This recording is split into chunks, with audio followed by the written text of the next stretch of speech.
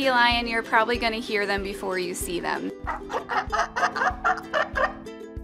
Their bark is typical. If you're out on the coast of California, you've probably heard them, and they're very loud. Their barks can range in a variety of different vocalizations. Barking is one of the ways that they do interact with each other.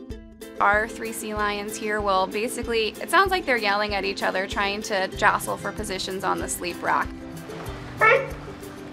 And it's just like us, they're just talking to each other, letting each other know, hey, this is my spot, you're not allowed to sit here.